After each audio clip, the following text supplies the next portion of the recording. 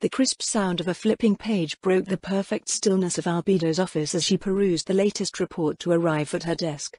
A half-dozen binders were arranged in a row before her, each containing well over 200 pages. The report itself, or rather, the study, was contained within a binder of its own. The rest were the source materials referenced within. Normally, voluminous amounts of data were sorted and compiled by the elder liches she had painstakingly trained for the Sorceress Kingdom's administration. This study, however, contained data that was indecipherable to the undead servitors. Its length aside, it wasn't a common thing to receive information that the Sorceress Kingdom's undead administrators could not process. The vast majority of their work was what one might call bookkeeping or accounting, dealing with mountains of mundane tasks that were time-consuming rather than complex. Management decisions were limited to what was prescribed by Albedo or others both qualified and authorized to act as the middle management of the Sorcerer's Kingdom. Submissions by the nobility had certain quirks to them, something that appeared to be deeply ingrained in how they communicated both with their superiors and with one another. Each was structured as a form of discourse or correspondence, conveying complexities beyond what was possible through forms and conventional reports. The efficiency by which those complexities were conveyed depended on the qualities of the individuals involved, but each noble of the Sorceress Kingdom delivered them with a unique voice. It all spoke of the way that their society was structured. While it might be said that all humans formed bonds with others, nobles were creatures that epitomized this trait. Every submission was a communion of thoughts and values crafted to create, reinforce and deepen social connections. Albedo suspected that the nobles had settled on this mode of communication precisely because they thought it would better help their new prime minister understand both themselves and their subjects. By summer, they were all resorting to written correspondences. She couldn't say that they didn't succeed in their objective, but she cared very little about reciprocating their efforts with correspondences of her own. All she wanted was the crucial data that they presented, which would assist in her governance of the realm. The latest offering provided a wealth of information that would be undoubtedly useful, but, at the same time, she couldn't help but be a bit surprised at how well the tool that she had deployed worked. Like an arrow loosed from a bow, it not only flew unerringly at its target but managed to hit nearly every other target along the way. There was also a degree of annoyance over the fact that the tool had to be borrowed. "Empire in chains," she muttered. "These nobles are becoming audacious." "That's a good thing, is it not?" the other figure in the room said. "Bold leaders with bold ambitions make for excellent agents of change. It would be better if they were agents under our complete control. Ma, you should know that it works better this way." "Well, considering the work in Riesties." Reclining on the chair across from her in his mustard yellow uniform was the area guardian of the guild treasury of the Great Tomb of Nazarick, Pandora's actor. He held a copy of the study open in a long-fingered hand and seemed a bit more than proud that the seed he had planted had grown so rapidly over the past year. "That is exactly my point." Albedo suppressed a sigh. "The vermin there are audacious to the point of presumptuousness. Whenever I think of..." An uncontrollable shudder went all the way to her wingtips and her hand went to where she had been violated. If there was a way to tear off her skin to make it so that she had never been touched, Albedo would have gladly done so. She should have demanded that he be mulched and replaced with a doppelganger. Their insolent pawn had grown problematic to the point where he had been isolated to his territory. There, Hilma Signaeus assured her that he would be rendered harmless. 2 handlers were assigned to watch over him and bring him out only when his presence was required at one noble function or another. At any rate, she smoothed out her feathers, it only goes to prove that an adequate degree of oversight is necessary if any of these outsiders is to be granted real authority. Speaking of oversight, something is off about your agent in Riesties. The princess, or the prostitute? The princess. The prostitute is already ruined. Any concerns over her are ultimately short-lived. That was true enough. Hilma Signaeus would never be any more than what she was. She would be squeezed for what little she was worth and cast aside when they were done with her. "Have you heard something, Asmoman?" "What I haven't heard is the problem." Pandora's actor crossed his legs and gestured vaguely into the air. "I understand that her proposal to treat Riesties as an area appeals to our sensibilities, but this plan that she is enacting is indicative of problematic thinking. That human is fundamentally at odds with the core of what we are." So he was aware of it as well. By putting together bits and pieces from external sources, no less. Simply put, Princess Rena did not trust anyone and her motives were inherently selfish. This was the polar opposite of Nazarik's NPCs, who were created to serve and implicitly trusted one another. As long as we hold power over her heart's desire, Albedo replied, she can be reliably used. The same cannot be guaranteed for these seeds that you've planted. While they may have been planted by me, Pandora's actor said, they have been mostly nurtured by others. Even Ein Summer has involved himself in the process of transforming them into the first batch of qualified agents. The doppelganger stopped gesturing to pat the binder in his hand, the work of one such tool. Albedo looked back down at her copy, idly running her gaze over the open page. Only a fool would attempt to refute his statement. Pandora's actor had invested a great deal of effort in determining how to mold the citizens of the Sorceress Kingdom into components that served in the machinery of the state. His findings led to a variety of conclusions that were both promising and potentially problematic. To the denizens of Nazarick with their unending lifespans, the workings of the mortals under their rule could be seen as a curious game in itself. Each piece lived brief lives and their task was to make the most out of those brief lives. Education and guidance, or rather, standardization and brainwashing, served as an effective means to mass-produce individuals who embarked upon the job-class paths that their handlers desired. If they produced a faulty component, all they had to do was wait for them to die, or justify their disposal. Many advocated that failed individuals should just be reprocessed to free up resources. However, the lines that the Supreme One had drawn concerning the governance of the Sorceress Kingdom essentially prohibited this. Some of those components, however, were now starting to produce results and reveal aspects of the world that would by necessity change the Sorceress Kingdom's plans as well. Do you truly believe that this emphasis on culture merits the investment of our time and resources? Indeed, I do, Pandora's actor nodded. What we have discovered concerning the mechanics of this world make its effects irrefutable. Unlike Yggdrasil, where everything is known and set in stone, everything evolves here. Even if we do not deepen our understanding of these systems and exploit them to our ends, someone else inevitably will, and they may potentially gain advantages over us. The task of managing the mortals of this world is well suited to we who can cultivate their potential over the course of eons. Potential, Ein Summer has warned of the dangers that come with knowledge. Only those who display absolute loyalty to Nazarick are allowed to share in its fruits. What is allowed to the rest is limited to what we deem harmless. Oh, I do not disagree, but several of the people that we speak of are as loyal as a native of this world can be, short of casting domination magic on them. They are loyal nobles, Albedo noted. Loyal nobles are loyal to the contracts that they maintain with their liege. It was perhaps a strange distinction to make considering that the sovereign of the state was Momonga Summer, yet a crucial one all the same. The citizens of the Sorceress Kingdom, nobles included, were generally unaware of the fact that the Sorceress Kingdom was in truth a front for Nazarick. They believed that they were citizens of a kingdom that had certain differences from the one that they had come from, but was still largely something that they were familiar with. Those exposed to the truth of the Sorceress Kingdom reacted in one of two ways. The first was that they would enter a state of fearful subservience that produced individuals of limited and specific use.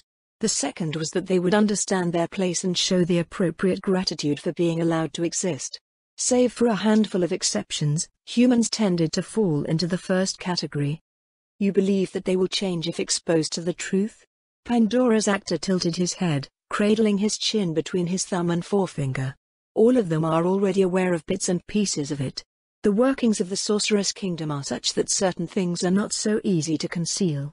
Furthermore, the gradual approach to their transition has been taken precisely because they are not only individuals of proven talent, but also because their nature is compatible with ours. Time only proves this ever more to be the case.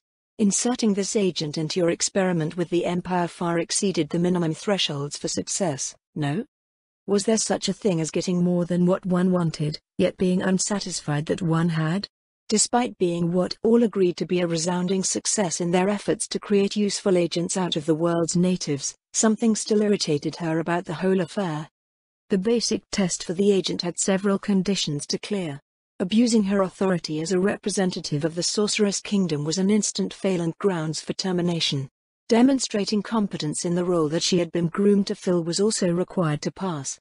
She was to facilitate the integration of the Death Series servitors, but failure or success at her other tasks as a liaison officer did not constitute an overall failure so long as she endeavored to carry out her duties in good faith. No one expected her to just barely manage, but neither did anyone expect her to help achieve over 80% of the secondary and bonus objectives that were identified but not disclosed. The Empire was made to better know its place, understand that they could not survive the dangers of the world without the Sorceress Kingdom, and had taken the first steps to align their legislation with their suzerain's foreign policy. This was done without extinguishing imperial ambitions, instead refining them to serve as a better geopolitical tool for the Sorceress Kingdom. Of immediate importance to Albedo were the imperial policies currently undergoing deliberations, policies concerning non-human races and tribal relations. With the subjugation of the Abelian Hills came a fresh influx of non-human subjects to the Sorceress Kingdom. The Empire's efforts would serve as a testing ground for how human-centric societies could be phased into the multiracial society that their master desired. Their master's shrewd acquisition of Peri Euro and the arrangements to have him encounter Emperor Jerkniv served to catapult her plans forward. Albedo would be unqualified as Momonga Summer's right hand if she didn't further capitalize on his generous assistance. While it would be a few years before the other human countries in the region would come under their direct influence, it would take time to collect data and develop a working template for their conversion into states that fell in line with the Sorceress Kingdom's policies. Perhaps it is because we don't have many of them yet. Albedo looked up from her thoughts. Pandora's actor quietly awaited her response, regarding her with his egg-like face. "I beg your pardon?" "A line exists between those of Nazarick and everyone else," he explained, "but outsiders are beginning to approach that line as of late.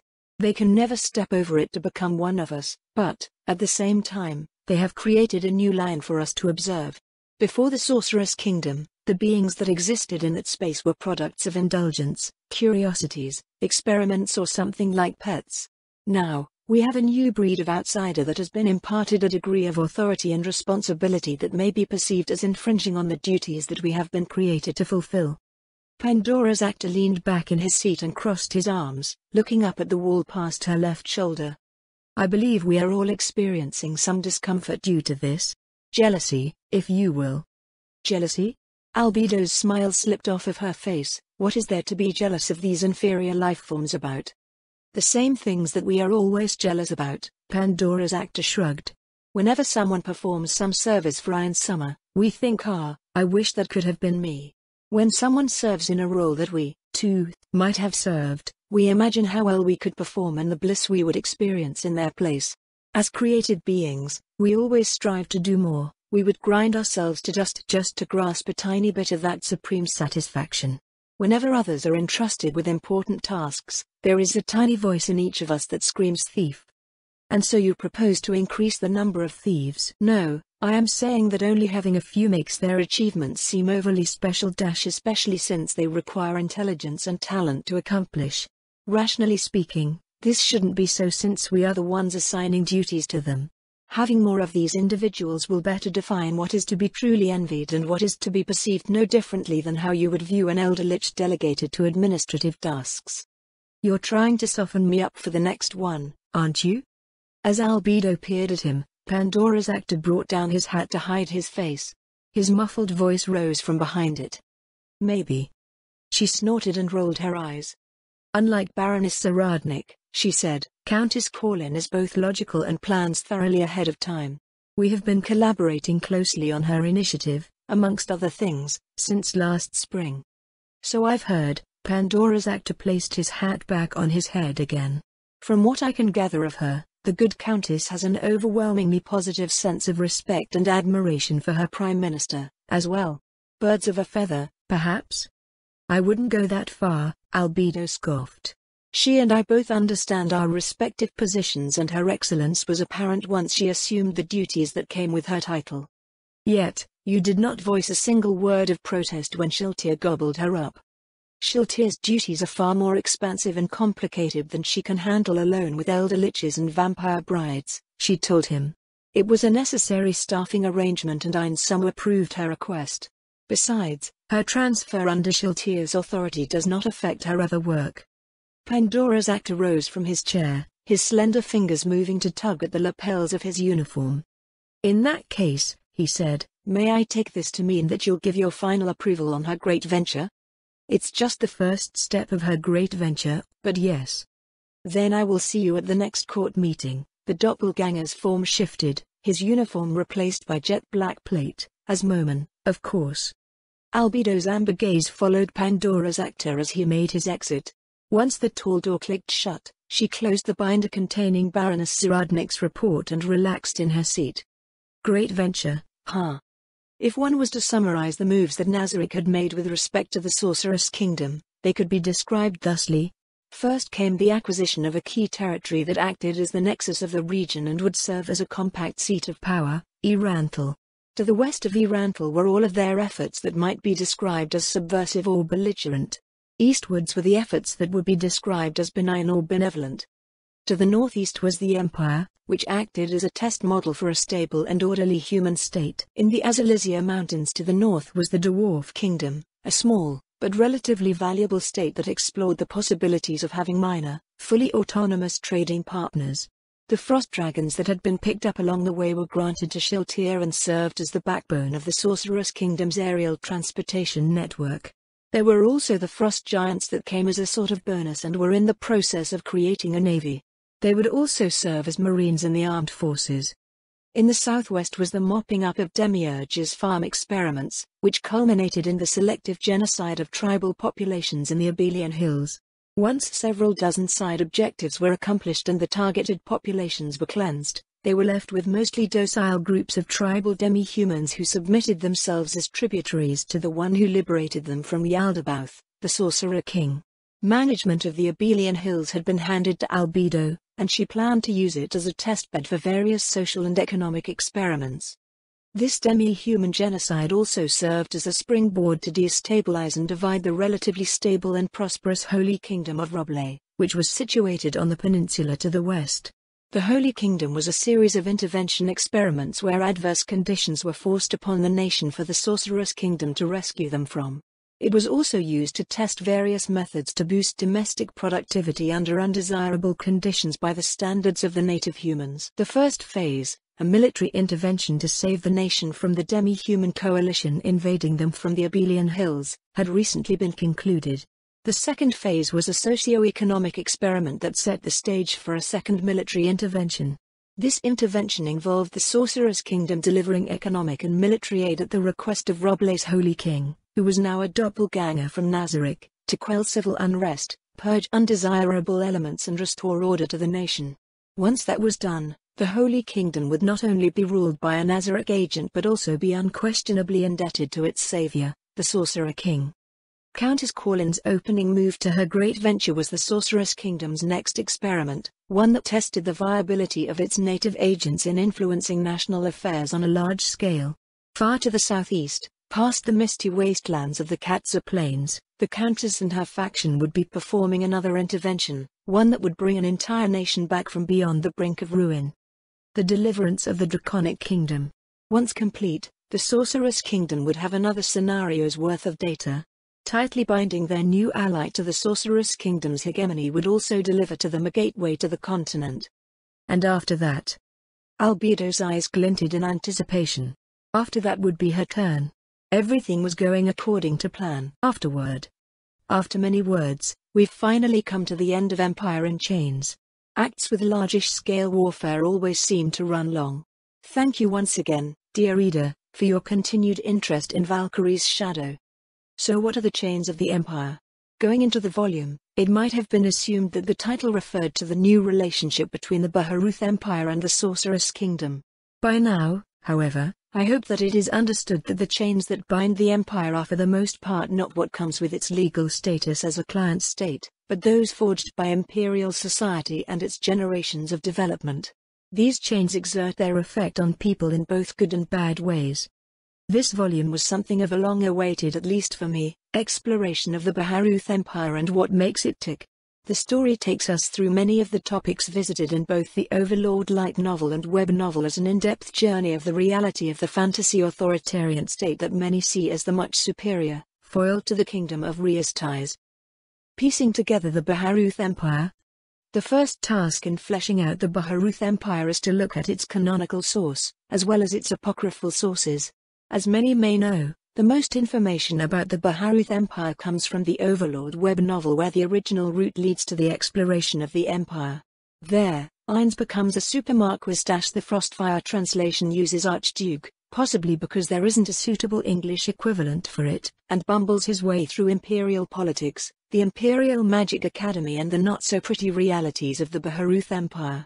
Most of the Imperial Povs in Empire in Chains are characters from the web novel, adapted to the light novel's divergent timeline. Historical inspirations. In the western portion of Overlord's fanbase, the Baharuth Empire appears to be most often equated to the Roman Empire or the Eastern Roman Empire Byzantium. In reality, it is neither. It is something like a half-baked Qin analogue from the spring and autumn period of ancient China. Its system is that of Zhou feudalism, which Jerknev solidified in his ascension to emperor. Legion? Knight Brigade? Army Group? I feel like the use of Legion in the English fan translations is the main culprit in the assumption that Baharuth is based on the Western or Eastern Roman Empire. The Japanese text never uses Legion, however. The empire simply divides the imperial army into army groups. The first legion is actually the first army group, and so on. When a group of imperial knights are identified performing policing duties in our winter, they are referred to as members of the 1st Knight Brigade/Corps/Order. Maruyama also uses some rather puzzling groupings in the web novel, including the 14-man patrol, which you see defined as a squad in Valkyrie's Shadow. Army groups are division-sized and battalion-sized units are called divisions, but that's just the way he wanted it to be, I guess. Another culprit that leads to people misidentifying the Baharuth Empire as a Western-based nation is the copy-pasta architecture in the anime adaptation, but the adaptation is so full of inconsistencies that what it portrays probably shouldn't be taken seriously. At least they seem to have fixed some stuff for Season 4.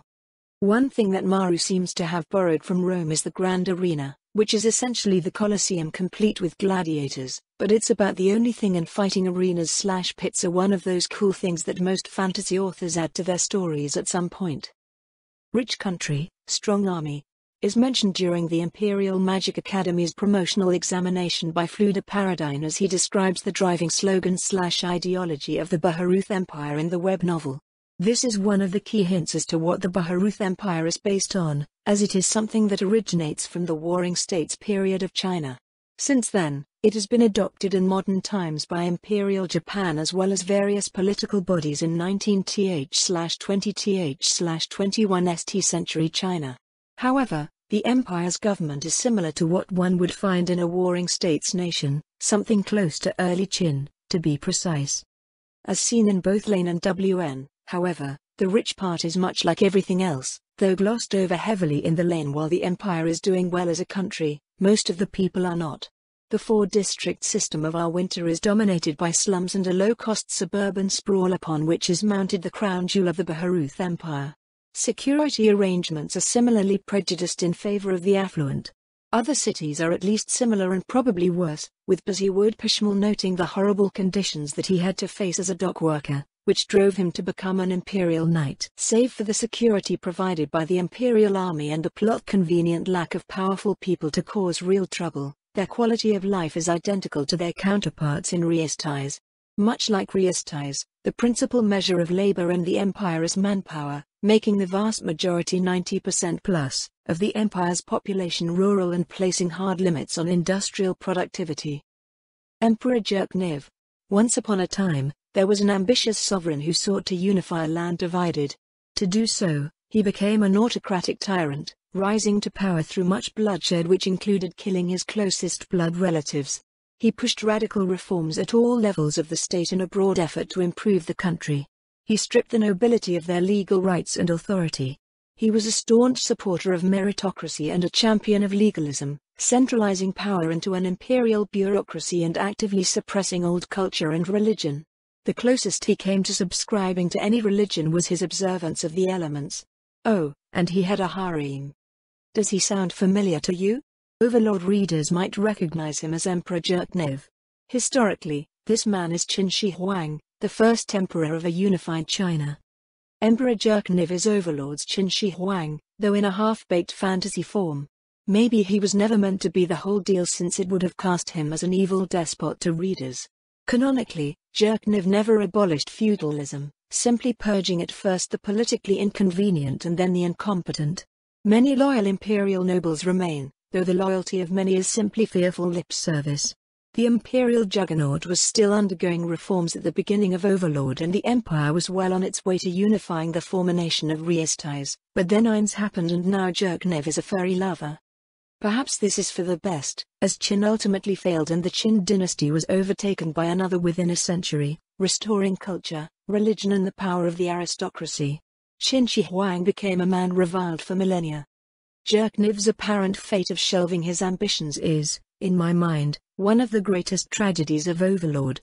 From shining star to shining scalp, the Baharuth Emperor and his empire seem to have been canonically sidelined in favor of shining the spotlight on Nazarik's achievements without even a drop of accomplishment to spare. Personally, I would like to see him rise again with new ambitions under the auspices of the Sorcerer's Kingdom. As of the post-Lane segment, however, he is still in his pitiful state of fearful subservience to the Sorcerer's Kingdom. From west to east, one of the more curious aspects of the Baharuth Empire is its transition from the Western feudalism of Riestais to the nascent Zhou feudalism of present-day Overlord. Maruyama appears to recognize that this sort of thing doesn't happen overnight, as the empire's governmental structures cannot be arbitrarily installed without proper foundations, and Zherknev runs into a brick wall pushing his reforms and restructuring too hard. Instead, this transition occurs over generations, with each emperor phasing in the various institutions required to support the empire's fantasy Zhou feudalism. Some of them we know about from the web novel, such as when the Imperial Ministry of Magic and the Imperial Magic Academy are founded. The way honors are awarded and titles are granted and taken away is an imitation of how Zhou feudalism's centralized bureaucracy recognized exceptional service. Others require a mental exercise that ties in various tidbits strewn throughout Overlord's content. Some things, however, cannot change so easily, so they remain the same. This includes the Empire's people, its Western look, the use of its own version of Riestais' language, art, culture and motifs, and its shared observance of the four elemental gods. The Imperial Army. Effectively a gendarmerie, the way the Imperial Army is deployed is a curious thing. Each army group has its assigned jurisdiction in the Empire, functioning as a professional military that provides security against foreign and domestic threats as well as operating in civilian law enforcement. Yet, in Volume 9 of Overlord, 6 army groups are deployed to the Battle of Katza Plains. How does this work? Each army group is supposed to have 10,000 Imperial Knights, and the Empire had 60,000 men at the battle. Do they tell criminals to take a vacation for a few weeks? Do customs and taxation cease to exist? Do the demi-human tribes all around the Empire take a collective holiday because they aren't being suppressed by Imperial patrols? There is no concrete answer in canon. It just works. In Valkyrie's Shadow, I took the rather nondescript Imperial Army and turned it into a fully fledged and functional professional military force equipped to fulfill its role as the shield of the Empire. Martial tradition. The Imperial Army of Valkyrie's Shadow takes the traditional route of army development characteristic of our world, which draws from elite aristocratic regiments, eventually giving rise to a national institution of professional soldiers. In both the Lane and WN, you can see that the nobility features prominently in the Imperial Army, despite the majority of the army being from common backgrounds. In the WN, every general except for Carbane was either a martial noble or a civilian noble. In the Lane, General Carbane was changed to be a civilian noble. You also have noble fighters serving elsewhere in the armed forces, such as Nimble and Lenas of the Great Imperial Knights. Exceptional common soldiers do not stay common for long, as they are promoted to the ranks of the gentry.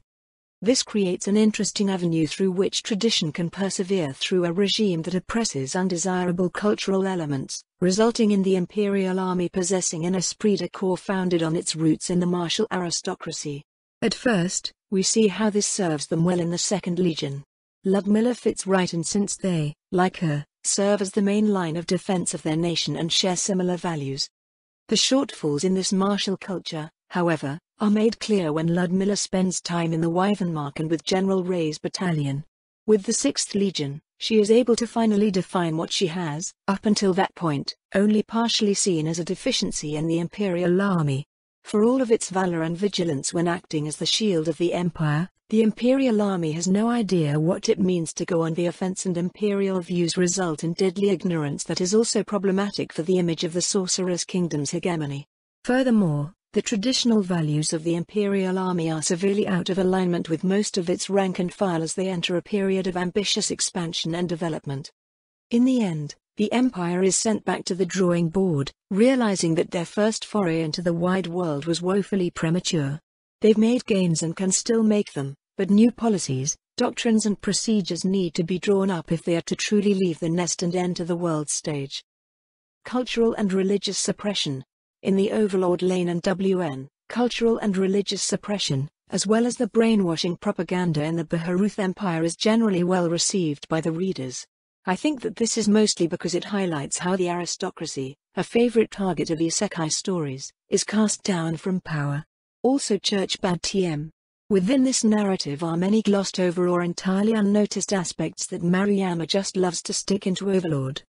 The Bloody Emperor's Purge is, of course, a reference to Qin Shi Huang's move to dissolve the old aristocracy of his time. Many seem to assume that Jerkniv targeted those that deserved it in classic isekai form, but his first move was to eradicate his siblings, followed by all threats to power. Rather than incompetent, they were competent enough to present a tangible threat to this supergenius of an emperor. There are several attainted that are introduced in the WN, such as Fendro's trio, but the only one that makes it into the lane is Arch. Arch is another reference to Qin Shi Huang's oppressive acts of tyranny, a dutiful daughter who exemplifies Confucian ideals of filial piety. As Qin Shi Huang burned books and buried Confucian scholars en masse, so too was Arch, an academic wizard who subscribed to what we would equate Confucian ideals here on Earth, buried in Overlord. The backlash for Arch's fate is often derisively pointed to as people simping for the cute blonde girl, but it does strike a much deeper chord for those raised in many Asian societies, which are still heavily influenced by Confucian values deeply ingrained into their cultures. On the religious front, the Faith of the Four is seen as a rival for influence over the hearts and minds of the population and a potential source of rebellion in the Empire in Overlord canon. In Valkyrie's shadow, they are suppressed not only by the secular nature of the Empire but its efforts to minimize its influence to that of the magical healthcare system. Rooting out religious influence is an extraordinarily difficult task, however, and the temples still hold quite a bit of sway in the Empire. The Imperial Magic Academy. The titular locale of possibly the most hated arc in Overlord, the Imperial Magic Academy is a state organ that grooms the future leaders of the Empire as they should fit in the bureaucracy's blueprint for imperial society. Founded by the Emperor of 2 generations previous in the web novel, the Academy has the appearance of a modern-day high school for the elite that veils its cold, utilitarian purpose. Fortunately, or unfortunately, depending on who you ask, it is not as successful in that purpose as the central bureaucracy would like. Needless to say, its relentless efforts at promoting what the Noble Quartet see as the groundwork for a flawed society are horrifying to them. This is especially the case since their interest in the institution stems from creating their own academies in the Sorcerer's Kingdom. The deterministic reality of the New World. What happens when you take a serious look at a world with a hard class system, genetics that heavily influence an organism's capabilities relative to other members of the same species, and systems of conceptualization that turn ideas into reality? It's not something that's done very often, as far as I know. I've certainly taken a lot of flack for presenting the reality of this reality. However, Empire in Chains can be interpreted as a look at how a nominal meritocracy using Earth-style measures holds up in a deterministic setting. I put meritocracy in quotations because realistically speaking, people would be aware of these other factors and their influence, eventually sciencing it out to create a true meritocracy that works in the New World. The brand of meritocracy that exists in the Baharuth Empire is only possible due to its extremely short history, with everything being wiped clean 200 years previous by the demon gods. There is not enough data and not enough time to sift fact from fiction and superstition. The policies of the Empire focus heavily on tangible gains in their national bid for regional power, resulting in lopsided metrics for merit. Worth is determined by those with authority, resources and strength. Everything else is allowed to silently wither and die. Culture and its impact in the New World. Despite the amount of criticism that the New World system of fantasy genetics has received from some, culture is the main focus of Empire in Chains and one of the central aspects of kingdom building in Valkyrie's Shadow. Culture is the protocol by which organisms reconcile their biology, including those of non-living beings like the undead, with their environment in aspects which cannot be interpreted properly through biology alone. In our world, this includes understanding technological advancement and how it is perceived and utilized, as well as our perceptions of advanced social dynamics and many artificial constructs such as ideology, politics and economics. Possessing protocols compatible with the times can make everything simple. Incompatibility leads to misunderstandings, highly polarized echo chambers, comically evil exploitation, conflict and chaos. In Overlord, it is of even greater importance as culture is the framework through which a society taps into the conceptualization mechanics of the setting and allows individuals to actualize what has been conceptualized by a society. This applies to the manifestation of job and racial classes, martial arts, magic, spell song, skills, abilities and many of the fantastic elements of the world. Though they are generally much weaker than players, New World natives are capable of doing things far beyond what is possible in Yggdrasil because they can literally create something from nothing and that something is not subject to game balance. The loss of culture and discounting of cultural elements leads to the loss of knowledge and what that culture was capable of conceptualizing. It is a piece of the puzzle of New World civilization that the Empire does not put any stock into, power that they've discarded because it cannot be qualified by their measures. Still, culture is only partially suppressed in the Empire, with what it deems of merit allowed to slowly develop without truly knowing what is going on.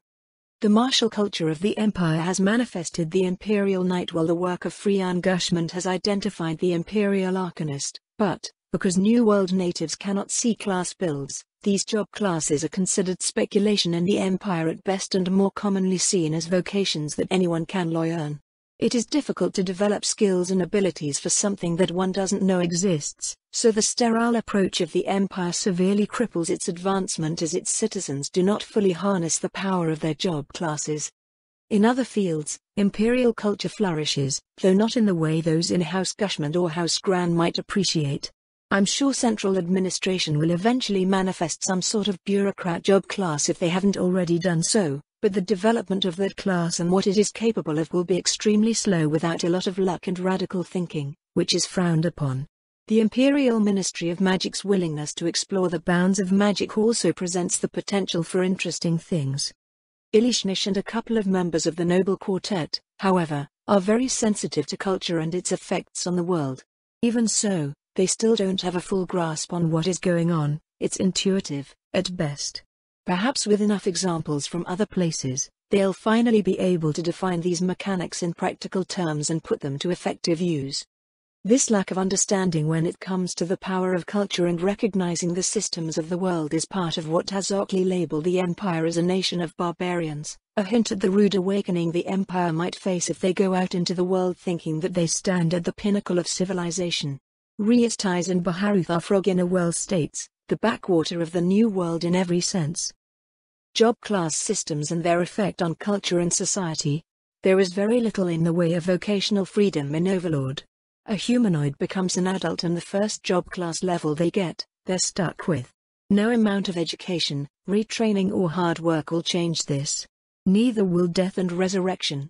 Those who wish to be the best professionals they can be will have to know what they want from childhood and stick with it for the rest of their lives. Though there is no way for New Worlders to know for sure, characters that are aware of the job class system, like Ludmilla, begin to understand how a harsh reality can be for people. The main way for people to screw their job class build is to simply grow up without a framework in which they can make informed choices for their future. That the Empire determines merit through tangible contributions makes the situation for its citizens that much worse. A male spare born to a farming family might have a high aptitude for farming, but the realities of being a spare mean that he must eventually leave the nest as the eldest son inherits the tenancy. When he leaves home, he might have one level in farmer because his family is at least nice enough to let him build up some savings working for them. As he drifts from job to job trying to make ends meet, he might pick up a handful of other job class levels before finally deciding to join the Imperial Army because it pays better and has other attractive benefits. Now, A one farmer genius / one merchant / one fisherman / one carpenter might seem impressive to an Imperial Army recruiter because of the stat block that he has about as strong as a level 2 fighter, compared to a level 1 civilian competing for the slot, but that's 4 non-combat levels eating into his level cap. After a long life of service where he can never seem to obtain any notable achievements, he retires to a farm pension as one farmer genius / one merchant / one fisherman / one carpenter / 8 fighter.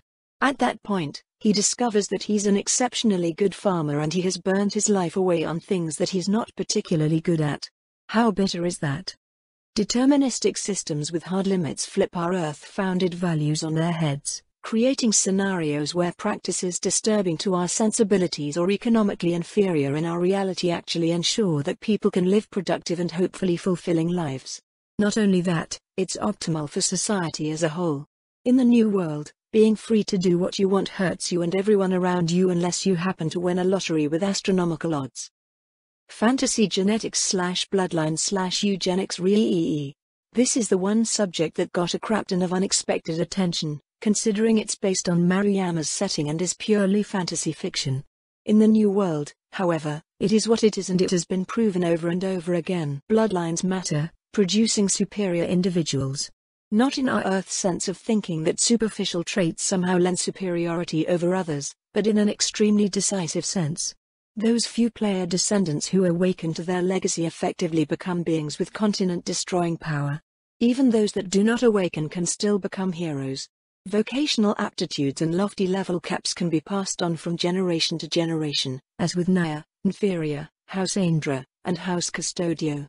This phenomenon is not limited to humans. Manifesting a strong bloodline is the difference between being a one-man army and a rank-and-file foot soldier. Even at the common level, it can make a huge difference. More people have the level potential for Tier 3 magic, warriors have the potential for an additional focus level. This affects tiers of crafting and achieving capstone levels in civilian classes as well, determining who can craft with adamantite while everyone else is limited to iron. Taking the poor guy in the job class example above, if he ends up having a family, it will likely be with someone that he met during his long career. Repeat his story with millions of citizens over consecutive generations and you get a genetic melting pot where everyone tends towards the average and bloodlines that manifest strong vocational aptitudes are lost in a sea of randomness. The Baharuth Empire, with its current system of Earth-style meritocracy, screws the nation out of bloodline perks because of their measures of merit. Measures of attraction revolve around success in the form of wealth and general attractiveness, which continually sabotages attempts at refining lineages. Because they promote a worldview that does not recognize the inherent value of bloodlines in their world, they are forever playing whack-a-mole trying to find talented and powerful people to employ. As both Ludmilla and Elishnish have noted, the Empire is slowly creating a standard imperial bloodline that reliably produces unremarkable individuals.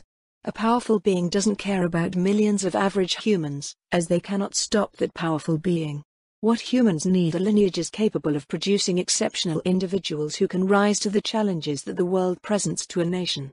While individuals who inherit strong bloodlines can be taught to harness their inherited strength through excellent institutions, bloodlines themselves cannot be taught. There are vestiges of older value systems in the northern human nations, however. People are naturally attracted to the strong, while groups like House Gran have a fairly good idea of how it works and have refined their methodologies to the point that they reliably produce third-tier wizards in every generation. People like Pluton Eintzak even go so far as to give fertility drugs to women in an attempt to secure the next generation of the Strong Moments children, in Eintzak's case. Characters. The Noble Quartet.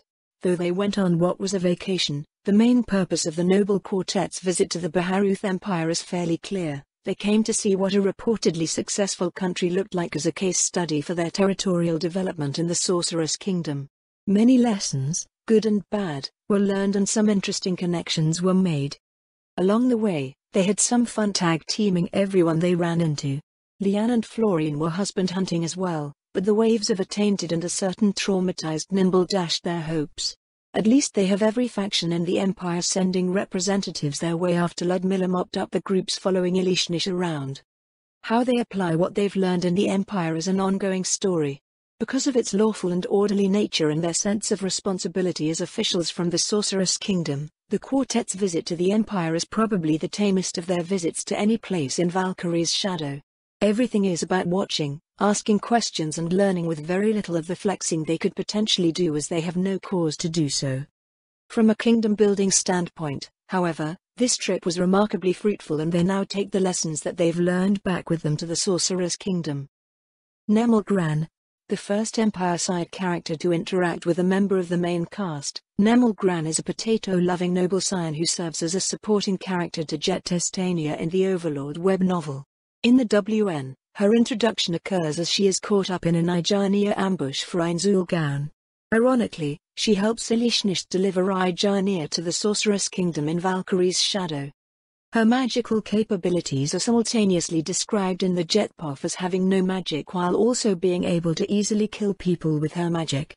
I have no idea what that was supposed to mean, but it got incorporated as part of her humble and unassuming nature. As in the WN, Nemel is portrayed as a nice, helpful girl who goes out of her way to help her friends in this story. In the Lane timeline, the WN Academy's promotional examination is long over and Nemel gets a safe job as a mage in the Imperial Air Service. Instead of being an accessory to Jet, she becomes a primary POF as the traveling companion of Verilin as the Frost Dragon Bard investigates the Baharuth Empire for the Ministry of Transportation. While somewhat excitable, Nemel is a reasonably intelligent and reliable girl who is slowly pulled out of her shell of naively optimistic youth by Elishnish. Despite not thinking much of herself, she has a proactive and resilient nature which allows her to reach out and touch the lives of others. Coming from a warm, caring family that is far more than it seems, Nemel is a fundamentally good person who can absorb a lot of emotional baggage and genuinely empathizes with the people she is exposed to. Even Nemel has her limits, however. Though at first turning to Elishnish for protection against the machinations of the Imperial establishment, she ends up deciding that the Empire is truly not a place where she can be. Instead of being slowly ground down by the unfeeling machinery of the cold, authoritarian state, she looks forward to making her mark on the world in a place where she can make a real difference. Fendros, Elise, and Ida, three attainted scions who attended the grand ball held for Ainzulgaun in the web novel. Their respective houses are headed by classical nobles grasping for past glories with imprudent decisions, buying their way into the ball in hopes that their daughters will be able to attract Heinz's favor. Ida didn't even have a name, poor thing. In Valkyrie's shadow, their parents are up to similar antics, this time sending Fendros and Elise to try and worm their way into the good graces of Frost 19. Ida's parents by this point are too poor to manage even that, opting to sell her into slavery. Fortunately for the attainted trio, Fendros encounters Nemel and the future seneschal of Dame Verilin snatches them up. Fendros' talent of being able to randomly pick up magical capability is also something from the web novel. How nice of Maruyama to leave that for me to use. Frian Gushmand. Frian holds the all-powerful position of Student Council President of the Imperial Magic Academy in the Overlord web novel. Behind the friendly big sister mask that she presents to the student body hides a stern, authoritarian princess of the Imperial dynasty. She is hailed as the genius of the Imperial Magic Academy, but she states that it is Arch who should truly hold that title. In Valkyrie's shadow, Frian is first mentioned at the end of Birthright as the author of Fundamental Principles of Magocratic Governance. Heinz tried reading her treatise, but his empty head overheated. The daughter of House Gushmand was the ideal colleague for the noble quartet in the Empire, a fellow noblewoman who shares the same authoritarian outlook as them. A powerful, young wizard by Imperial standards, and a junior aide to the Imperial Court Council, she takes it upon herself to escort the representatives from the Sorceress Kingdom around Arwinter. Frian takes a while to get through to, but she eventually discloses her ambitions to the noble quartet and unexpectedly finds friends who share in her reality. House Gushmand is one of the main strongholds for the cultural dynasty of the Baharuth Empire, and Frian will be a key player in Imperial developments in the future. Dimir Eriks. A student of the Imperial Magic Academy from the Overlord web novel. At the Academy, she was a sort of school information broker, sifting valuable information from the rumors and gossip of her fellow students. Her eventual goal was a position in the Empire's Department of Foreign Affairs. In Valkyrie's shadow, she carries the same, high-energy personality as she had in the web novel. If I were to describe it, she is an entertaining listener who is used to drawing information out of people and knowing what they want to hear. Her energy works well with people like Leanne Wagner, who is a shrewd individual who enjoys playing the same game. For some reason, the Baharuth Empire does not have a diplomatic mission in the Sorceress Kingdom despite being a client state. Dimaya is another natural freebie from Maruyama, and she will arrive in the future. Sophia Noya, a character from the Overlord mobile game Mass for the Dead, where she is one of Fluda's most powerful disciples and a monster researcher who specializes in slimes. Her interest in utilizing the capabilities of slimes in the game for the benefit of civilization carries into Valkyrie's shadow. In the light novel, Fluda is stripped of his titles, which are redistributed to his disciples, turning them into nobles. Sophia uses her land to pioneer her slime finery, which draws the immediate interest of the noble quartet. Rangobot Reburbad. The son of a concubine and scion of the powerful house Reburbad, Rangobot is first introduced as a sort of antagonist in the web novel, trying to zone out Jet from Nemel. In the Imperial Magic Academy, he uses his influence as a High Lord's son to enforce the order of the Imperial establishment on the student body. As we are in Jet's path at this point, what we get is Testania's angsty internal monologue and his hatred for nobles. Jet's only defense against Rangobot is sicking Frian Gushmand on him, who only humors Jet because he is an acquaintance through Arch. Later on, after Jet ends up with Fluda Paradine and Nobril Gamma on his promotional examination team, Rangobot ends up teamless. Ainz, disguised as a student, ends up joining Rangobot's team since Jet's team turns up unexpectedly full. Rangobot then serves as a side reaction character to Ainz's bumbling around. His father recognizes Ainz as the evil god that granted him temporary youth and predictably tells Rangobot to attend to Ainz. Along the way, they purchase some slaves at the slave market to add to their team, who are promptly turned into Death Knights. The Imperial Knights escorting them on the promotional examination are scared shitless. In Valkyrie's shadow, Rangobot, like Nemel, has graduated from the promotional examination, joining the Imperial Army as a mage officer. His father pulls all sorts of strings to get him into the 2nd Legion and then pulls some more in order to hook him up with a certain Baroness Zaradnik. Born a spare only valued for his promising magical capabilities, Rangobot expects to live his life as a tool for House Reburbad. The Imperial Army has done a good job at instilling a sense of purpose into the man, however, so his days as a student dependent on his family's influence are long past him. His sense of obligation for his family's favor still weighs heavily on him, but he is very much a man looking for his own way in the world. While drawn to the unexpectedly attractive liaison officer from the Sorceress Kingdom, Rangobot is even more impressed by her charisma and insight into his role as a mage officer.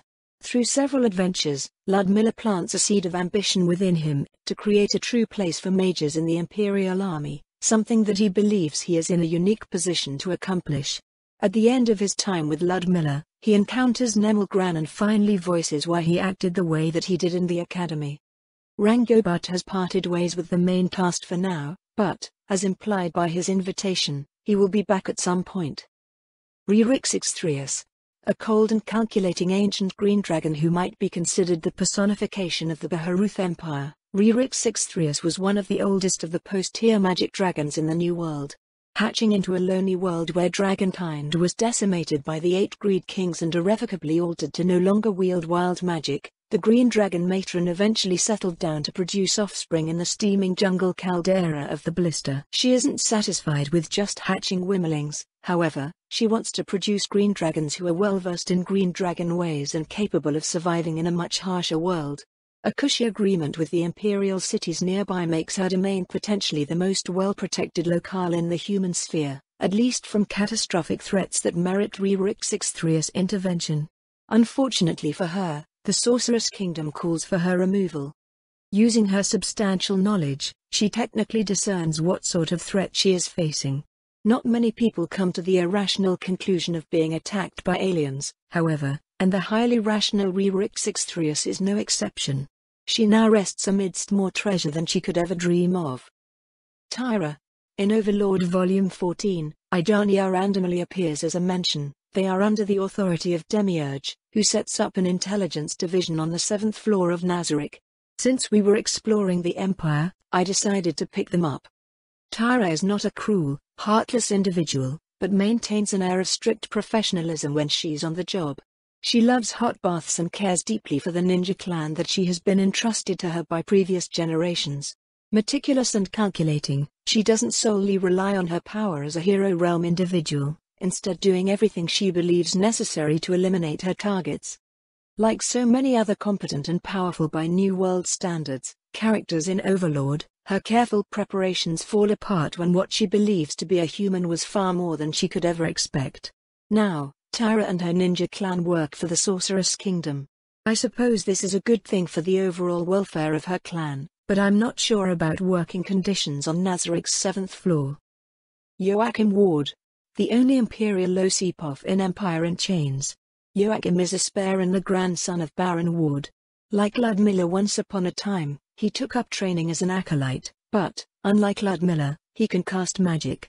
He is the first POF of a cleric of the 4 elemental gods, but as an Imperial soldier, he can't push his faith on anyone else. This results in a rather reactive point of view for a religious character, and Ludmilla similarly is quiet and internally reactive about her opinions of his faith. Joachim accidentally ends up in General Ray's battalion as a cleric attached to a company handpicked for both its ambitious members and its lack of nobles. General Ray finds a use for him by attaching the cleric to Ludmilla Zaradnik as she travels around the Wyvern Mark. As a member of the Old Guard of the Imperial Army, Joachim is accustomed to the Baroness behavior and also shares his grandfather's opinion of General Ray. As the scion of a martial house, he prefers to remain reserved, observing the behavior of others and slowly building his opinion of them. Fortunately for Ray's battalion, Ludmilla is as powerful as Joachim suspects her to be, and his time assigned to her allows him to gather valuable insights that an Imperial noble would otherwise not be exposed to. He remains in the 6th Legion, thankful that the seemingly unbridled ambition of the expeditionary force has been tempered by their experience. General Ray. General Ray is the Overlord web novel's version of Nyabaraha. More accurately, Nyabaraha is Ray v2.0, adjusted to be more cute, powerless and stupid. Both characters are written as a jab at certain Overlord readers, the ones who seem to applaud Ainz and Nazarik's actions no matter how reprehensible, and will justify even the most atrocious acts with crazy mental gymnastics. In the WN, Ray is the aggressive and ambitious general of the 8th Legion who advocates for the mopping up of the shattered remains of Reastize's royal army after Splatfist, much to the horror and disgust of his fellow generals. The guy has a little Ainz boner, as in an erection, when he thinks of the Battle of Katza Plains and the absolute power displayed by Ainz Ulgaun. After Ainz joins the Empire as the Super Marquis of Rantel, General Ray maneuvers to attach himself to Ainz. Jerk Niv, of course, is furious with his power play, but he cannot touch Ray because of his association with Ainz. In Valkyrie's shadow, Ray still loves, and is aroused by, power, but he is unexpectedly stripped of power when the 8th Legion is dissolved. It is a frustrating experience, and he ends up under his former CO, General Gregan. Accustomed to dealing with obstacles and setbacks, he wastes no time devising a plan to get into the Sorceress Kingdom's good graces. Additionally, he leaps on the chance to send Nemel Gran to accompany Frost 19, and Joachim Ward is later sent to attend to Ludmilla Zaradnik. When he finally encounters the Baroness, he already has all sorts of preconceptions of her based on the information that he has gathered and analyzed, which is in turn influenced by Imperial biases towards Reastize. Ludmilla is on an entirely different wavelength from the general, however, so a strange back and forth occurs until Ray realizes what he's dealing with and adjusts his perceptions and interactions accordingly. As an aristocrat, General Ray is something like the opposite of Ludmilla Zaradnik. Raised in the hostile and intrigue-ridden political landscape of the Baharuth Empire, he forsakes his values as a martial noble to pursue his ambitions. He is an aggressive and dynamic counterpoint to Ludmilla's defensive and methodical mindset, someone Ludmilla might have become had she never been rescued from Ray's situation by Pandora's actor and Sheltier Bloodfallen and offered a place where service is valued above all. In the end, they develop a candid rapport, with Ludmilla learning many valuable lessons about herself and the aggressive nature of martial nobles long forgotten after generations of desperate defense. General Ray, in return, receives a crash course in the realities of the world beyond the human lands protected by the slain theocracy. Both Ludmilla and Ray come out of their respective experiences as more well-rounded people, with Ray now working to create an Imperial expeditionary force that is better prepared for its mandate. Ray is the second human POF in Valkyrie's shadow, the first being Ludmilla Zaradnik, who subscribes to a warrior culture that most readers are entirely unfamiliar with. These warrior cultures were common several centuries ago, but exhibit behaviors that are generally reviled by most societies today. Most would likely equate those behaviors to violent criminal gangs or militant groups known for their atrocities. Many things are simply perceived differently in such cultures, and certain values are drastically different. Violence and aggression in pursuit of those values are promoted, and how loss and grief are processed seems strange or even crazy. Many show certain forms of elitism, such as seeing cavalry or duels of champions as superior in warfare, and their attitudes are shared across social strata. A battle slave in this sort of society might yearn for freedom, but their idea of freedom is becoming a warlord that owns thousands of battle slaves and conquering their way to riches and glory. These types of cultures may produce anything from brutish thugs to sophisticated warrior poets. The Imperial Army's culture is a sort of defanged version due to their defensive mandate and right to wage wars of aggression taken from them. However, many of the dormant attitudes of the Imperial Army's martial culture come to light when the 6th Legion becomes an expeditionary force. Though he is a fictional character, Conan the Barbarian sort of sums up what may be considered best in life for these people: to crush your enemies, to see them driven before you, and to hear the lamentations of their women. The civilian nobles in the Sorceress Kingdom are often portrayed as fearful of Ludmilla, and this is the underlying reason why. She is born and raised as a killing machine in a warrior culture, plus she worships a god of death. Like many of the notable characters in Empire in Chains, General Ray will be back. Jet Testania. I killed him. Ziggy demanded it. The Forbidden One of the Overlord web novel, Archer Nemel's eye-patched childhood friend, is often blamed for assassinating the web novel. In classic Overlord form, he is one of the New World sidekick povs that every story arc has. We never see where his character journey ends up, but it doesn't seem to go anywhere at all from what exists of it. Rangobut's summary of Jet's character in Act 5 is pretty much it: a hypocritical teenager with a victim mentality, one who hates the nobility and all that they stand for, yet relies on them and aspires to join the peerage at the same time. As a practicing mage born with a practically useful talent, he is one of the privileged few, yet he acts as if he is one of the downtrodden and characterizes himself as a generally righteous individual when he is in reality rather unscrupulous and exploitative. Jet never makes a direct appearance in Valkyrie's shadow, instead being referred to in various povs. He first appears in Nemel's thoughts, and readers are eventually made aware of his presence in the 6th Legion as a member of Ray's battalion.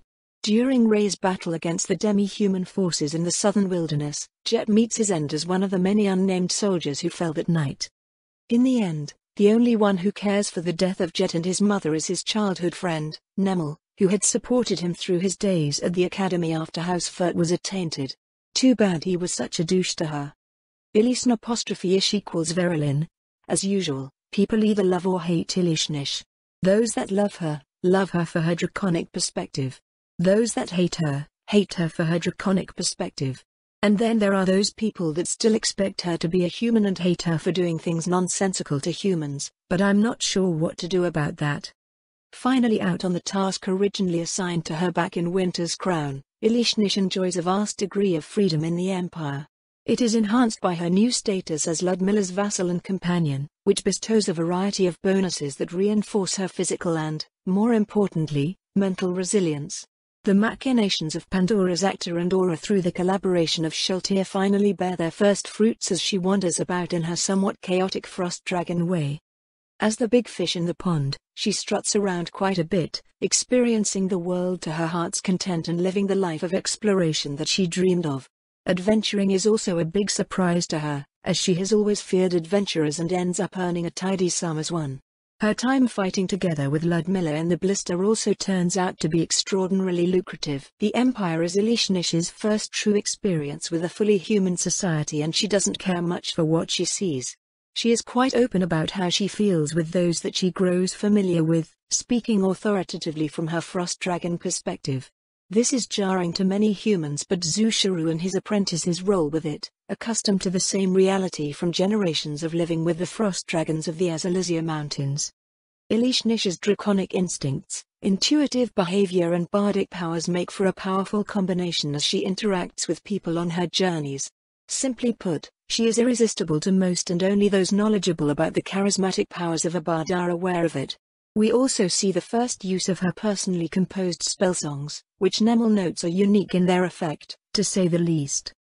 In true bard fashion, she turns those initially sent to exploit her to her advantage. Ilishnish ends up with her first vassal in the form of Nemel Gran, who she gauges to be a good and reliable minion. With her new minion and her minion's minions in tow, the Frost Dragon Knight returns to the Sorceress Kingdom, anticipating great things for the future of her territory, mostly in the form of taxes. Ludmilla Zaradnik. Starting as a sort of tourist with her friends on a trip to Winter, Ludmilla finds herself lost in the complexities and nuances of the imperial capital. Nothing makes sense and a lot of things are outright offensive, but thankfully she has her friends around to hold her hand. The imperial institutions that she and her friends look forward to seeing as a potential model for the Sorceress Kingdom to use reveal both the good and bad aspects of imperial society. In all, they suffer a sort of Paris syndrome when it comes to Winter, but there are still many notable takeaways. Ludmilla's duties acting as a liaison officer to the Imperial Army take up most of her time in the Empire, where she is pleasantly surprised by the Second Legion. Immersed in a familiar culture established by martial nobles who possess similar ideals, values and behavior, their open-armed welcome is an uplifting experience for the lonely frontier noble who once believed that she was the last of her kind.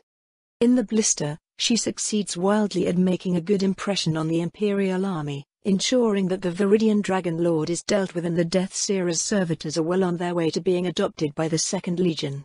What appears to be the exact opposite of the Second Legion, however, awaits her in the Wyvernmark. After being exposed to the rather scathing commentary of the Fifth Legion in regards to the Sixth Legion and their activities in the southern wilderness, Ludmilla makes a beeline for General Ray and his battalion of raiders.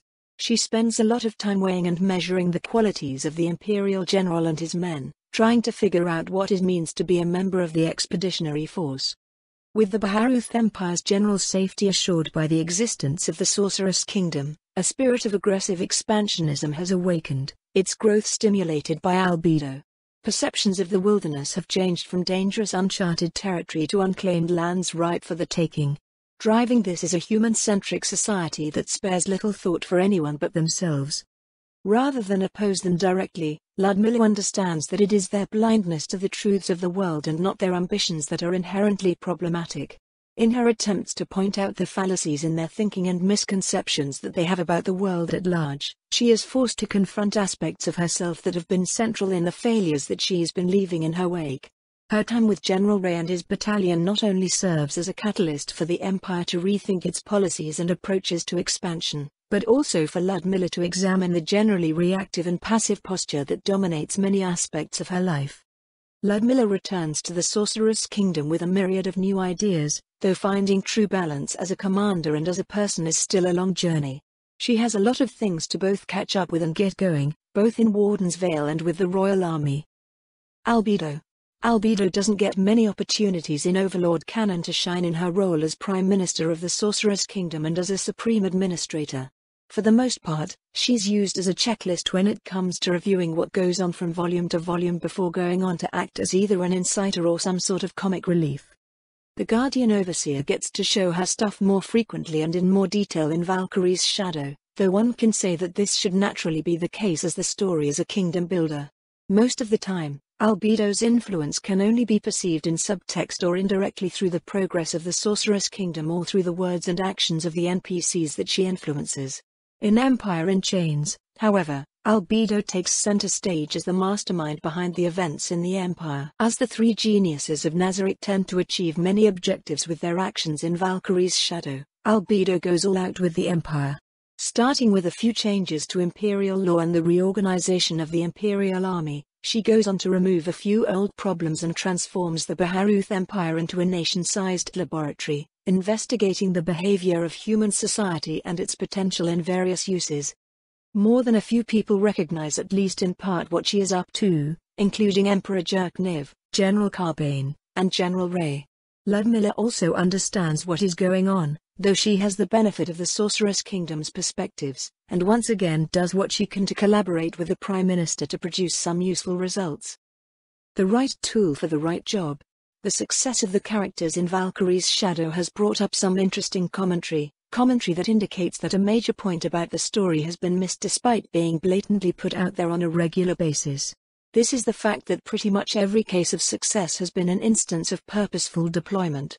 Furthermore, we have a cast with many characters who are competent in their respective ways and generally maintain relationships that are collaborative in nature. As such, the plot-based conflicts are usually not in people butting heads and struggling against one another to achieve their objectives, but in figuring out how to get things done in their respective styles. The result of this conflict is how these styles mix and produce various outcomes in the story. This starts from the very beginning of Valkyrie's shadow and only becomes more and more prevalent as the story goes on and the characters grow and establish themselves.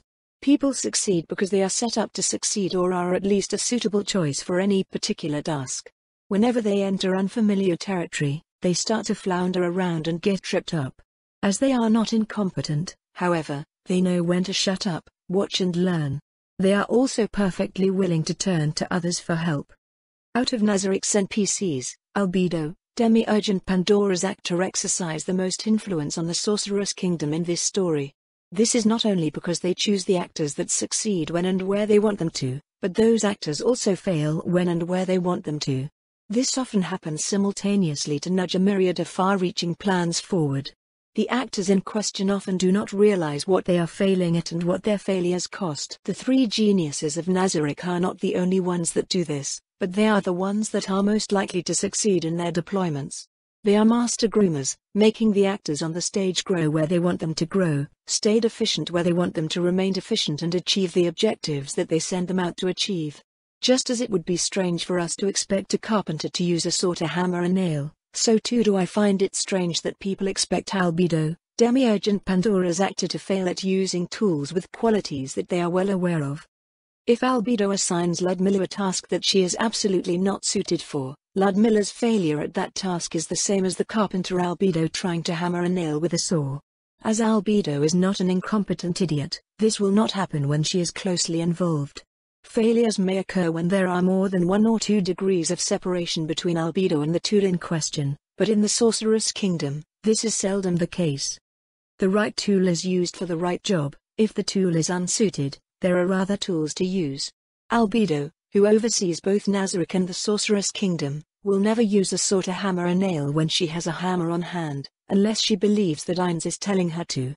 Similarly, how characters operate under the masterful control of Nazarik's NPCs to achieve both the objectives of their masters as well as their own is one of the overarching threads of Valkyrie's shadow, a fine line for many to walk, especially when there are conflicts of interest.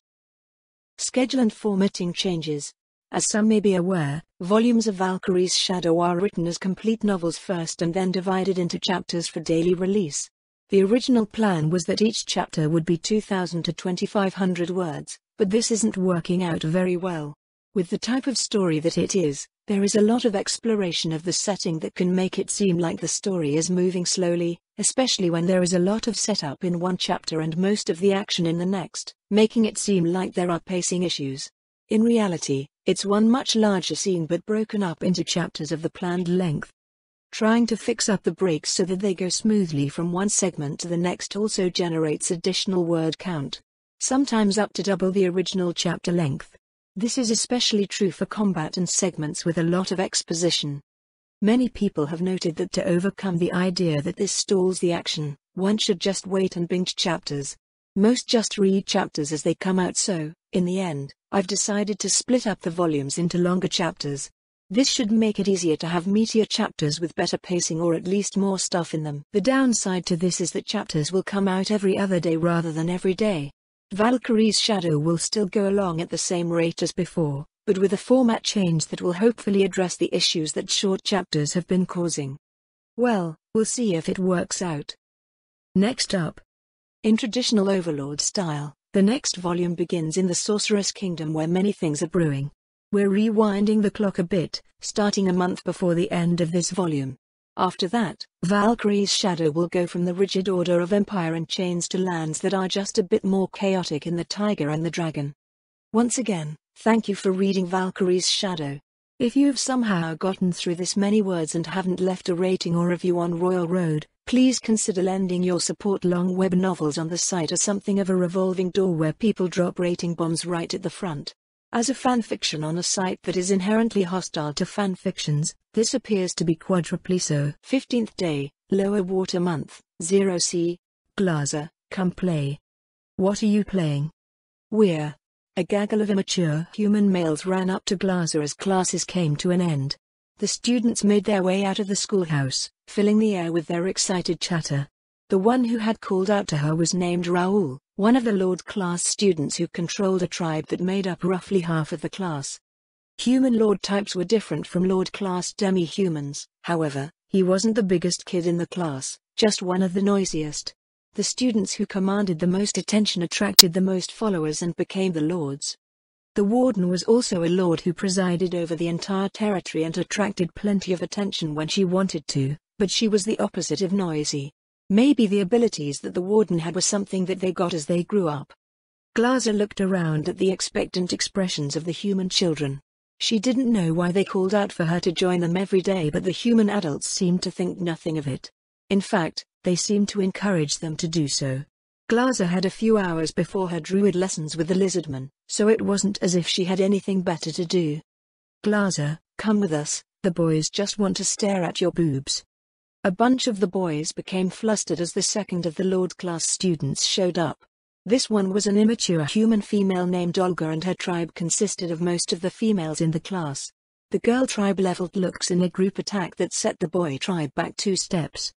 That's not true. Raoul protested. Then why are you all turning red? Olga leaned forward as she peered at him. I know that you keep trying to peek through her leaves. That's your fault. Glaza didn't get it. She wasn't even human, so why did they show signs of human interest toward her? Raoul had clearly been defeated, however, so she went over to join the winner. What are we doing?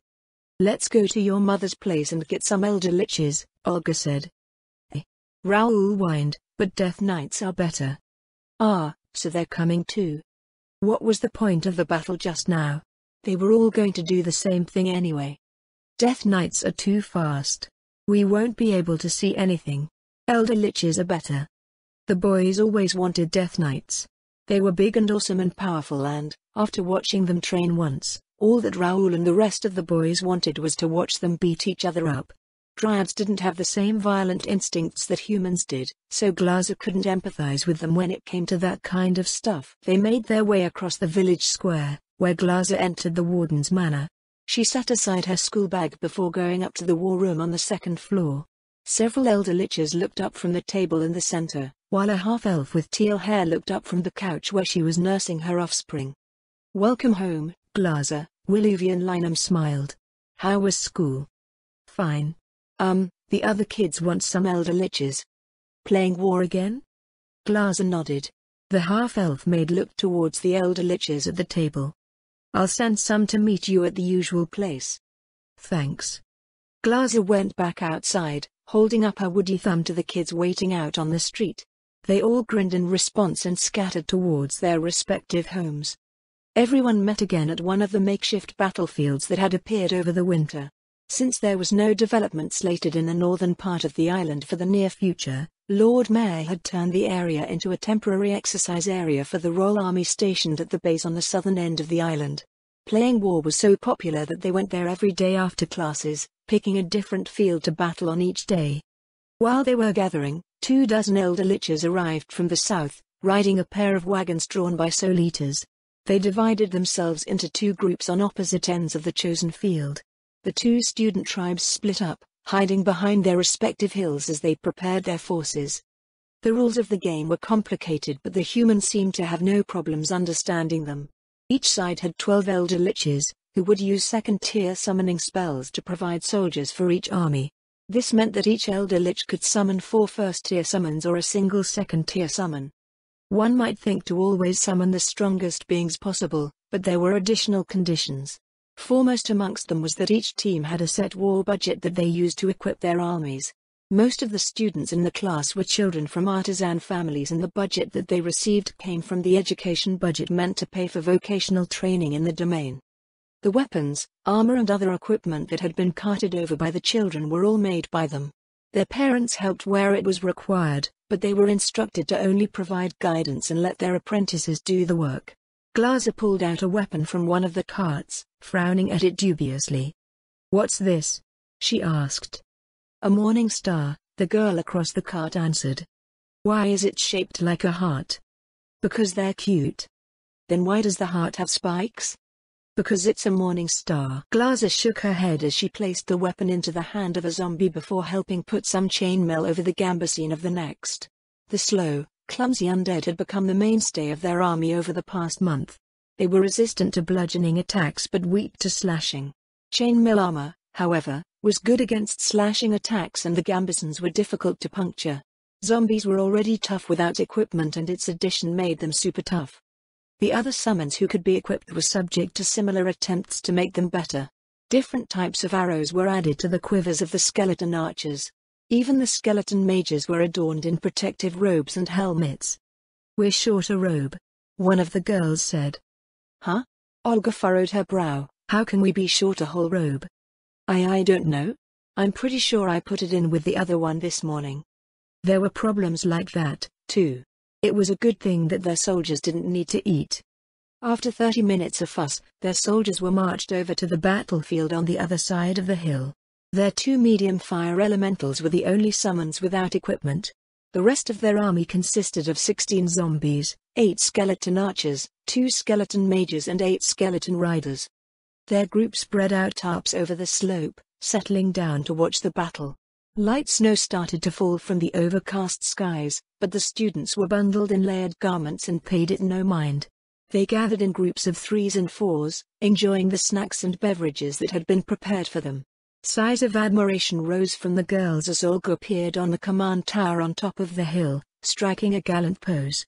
"Olga's gotten taller again. She kinda looks kind of like your mother, doesn't she?" Glaser's mother was the warden, Ludmila Zaradnik. For some reason, the humans all preferred to refer to her that way when Glaser was around. She supposed that they weren't entirely wrong about their relationship. It was because of the warden and Lord Mayor that she was born.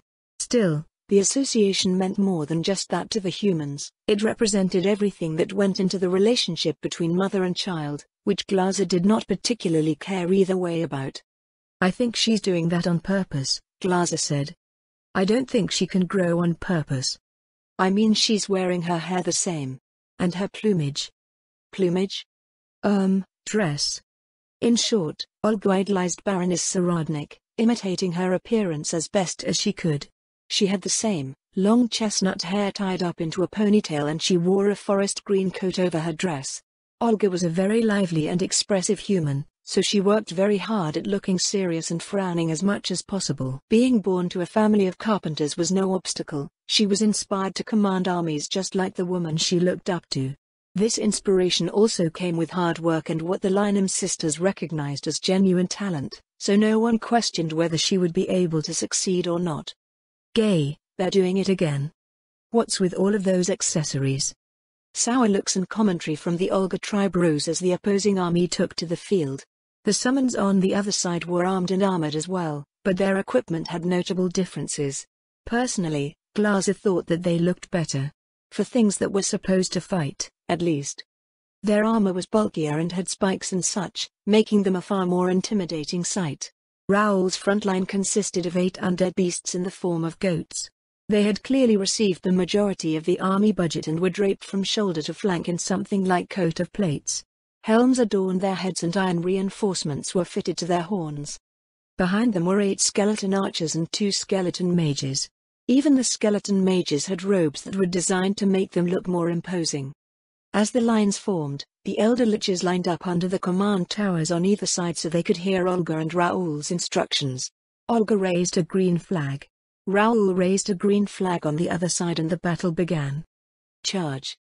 Raoul's voice echoed from across the field and his forces started running forward. For some reason, someone blew a horn on the other side. "Charge again?" A girl nearby said. "Is that all they can do?" Not that they needed to do anything else. The undead beasts were big and heavy and their equipment made them even heavier. Undead were tireless, so even if they couldn't maneuver as quickly with all the stuff on them, they had plenty of distance to build up speed.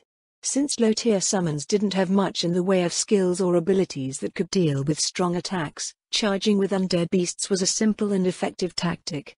From her platform, Olga frowned out at the enemy advancing over the field. Cavalry go around. Throw javelins at those goats when you go by, but keep going. The clatter of hooves on stone sounded in the air as the skeleton riders on their skeletal horses moved accordingly, charging out from the wings to either side. Zombies, stay in your ranks. Stop those goats. Fire elementals, stay behind. Archers attack when the enemy gets in range. What about the skeleton mages? An elder lich asked. Hold for now. The students from both sides leaned forward as the battle took shape. The two cavalry wings did as instructed, hurling javelins into the undead beasts as they passed one another. The long iron projectiles stuck fast but didn't destroy any of their targets. You were, double kill? The girl beside her said. Glaser nodded. It seemed like it. The skeleton riders and the undead beasts did not divert to fight one another, instead heading straight towards each other's infantry lines. Arrows from the skeleton archers landed amidst the undead beasts, but their armor prevented much of the damage. Splatum. Raoul raised his fists into the air. The undead beasts lowered their heads, smashing into the zombie ranks. Weapons flew into the air as many were knocked over. A few were pushed back and low zombie moans filled the air. The well-equipped zombies managed to absorb the assault and the enemy's charge was quickly bogged down as the undead heavy infantry latched onto them, biting and clawing at their targets. The undead beasts struggled and stomped, lashing their horns and hooves in an attempt to dislodge and destroy their opponents. Olga leaned over the railing of her platform, a finger stabbing out at the battle as she shouted her orders. Fire elementals, start getting rid of those undead beasts. Skeleton mages, focus on the same targets. Cavalry, run down the enemy mages and archers. Far afield, the skeleton riders made contact with the enemy army's rear line. Two had been destroyed on the way in by skeleton mages, but the cavalry that got through wreaked havoc. The skeleton riders had been equipped with armor that mostly negated enemy arrows. Like the undead beasts, their skeletal horses had been equipped with thick caparisons and crude sections of plate armor that not only deflected physical attacks but added weight to their tireless charge. Most of the damage that the skeleton riders inflicted was not with their weapons, but through smashing into their targets and trampling them. Cheers rose from the girls as the cavalry charge flattened the enemy's skeletons, scattering fragments of bone about. Good job, Olga shouted over the field, come back and help out here. While Olga had successfully dispatched the enemy's ranged forces, her front line wasn't doing so well. All but 4 of her zombies were destroyed while 6 undead beasts remained. The zombies had held up well but they were mostly unable to damage the undead beasts and were slowly destroyed instead. 2 of the undead beasts were now rampaging around the rear lines while 2 faced off against each of the fire elementals. Above, in the command tower, Olga silently bit her lip and stared as if silently willing her cavalry to move faster. In the end, Olga barely eked out a victory, losing all but 2 of her skeleton cavalry. One of the Royal Army's elder liches, who had been observing from above, floated down to her platform. Out of a total of 48 points, it said in a dry and raspy voice, 2 points remain. While technically a victory, losing over 95% of one's forces is unacceptable by our army's standards for conventional field battles. Glaser didn't get why the result was a problem. Both teams used 48 points worth of summons and the same equipment budget, after all. How could the Royal Army expect more when both sides were equal? Olga, however, only nodded and crossed her arms, frowning down at the aftermath of the battle. I'll try and figure something out, she said. Let's clean everything up and get ready for the next round. The students rose from their seats on the hillside, making their way over to collect the equipment. Since destroyed and dismissed summons simply dematerialized, all of their equipment just fell to the ground. Elder liches came over from both sides, taking notes as the students inspected the battle's effects on their work. Though it was something that the children played, the game was also a part of their training. The warden had come up with the rules and arranged for everything while she was working somewhere in the Baharuth Empire. She had been inspired to create the game by the Sorcerer King during a trip to the Katza Plains, some sort of undead place in the east over the mountains. Every participant got vocational experience out of it. The children apprenticing as smiths, tailors, carpenters and other similar jobs produced equipment for the armies, striving to come up with new and better things. The children of merchants handled inventory and logistics. There were a few cooks who provided catering to the rest of the participants while the student lords were training to become commanders. In the city, no kids were apprenticing in rural vocations, so almost every human child in the harbor participated in the game. The only ones that didn't were apprentice mages. They still came and watched, however, and would eventually participate when the battles weren't mostly mundane. As they collected the equipment and brought it back behind the hill, the students reported their findings to their chief. "Olga, it's like Miss Willuvian said, right? The zombies can fight for longer when we equip them, but they can barely do any damage. Everything is too heavily armored now. They stink with weapons, too. Olga, the skeleton archers are too weak. Even when we make good arrows for them, they can't get through all the armor." Even if they said so, the feedback was not so easily adopted. The composition of each team's forces and the equipment used were not decided on in a day. What saw battle at present was the product of weeks of planning and work. When the game first started, both teams were the same. They had an equal number of zombies, skeletons, skeleton archers, and skeleton riders. No one had any idea what they were doing at first. They were just told to have fun fighting with their soldiers and seeing what they could do to improve things. After a week, the first pieces of crude equipment started to appear. Compositions and formations started to change and everyone got into the spirit of things, contributing their skills to the war effort. Even the adults marveled as their apprentices laid the groundwork for a makeshift war industry, creating a miniature economy that revolved around their game. As the battles continued to evolve and become more complex, so too did the industries that supported them. According to the Lynham sisters, the Warden had purposely intended for this to happen. The game was a foundational piece of one of the institutions that she was raising in Warden's Vale, the Military Academy's Institute of War. It was also intended to be a pastime for the subjects of Warden's Vale, combining training, entertainment and innovation. 3 battles were held each day and each day was part of a greater season. Seasonal assessments would be made and the teams eventually sorted out into leagues. They were all currently in the Copper League, which used 48-point armies limited to second-tier summoning spells. The Iron League had 96-point armies but the same tier restrictions. Silver League matches used 192-point armies with third-tier restrictions, while Gold League matches were restricted to third tier but had 384-point armies. Team equipment budgets, of course, also increased relative to each league. The budgets were a lump sum meant to last the entire season, so teams had to be mindful of their expenditures and endeavored to make the most efficient use of their resources. There was no set age for each league. Instead, promotions were based on the proven skills of individual team members. Lady Zaradnik's tentative expectations, however, were that silver would start somewhere around the age of 14 while gold would be around the age of adulthood for humans, which was 20. Higher leagues would exist as well, but they were considered the big leagues, a realm where masters at their craft plied their skills, fielding far larger armies. The battles held in those leagues, however, would be a weekly affair rather than a daily one and held on much more expansive and varied battlefields.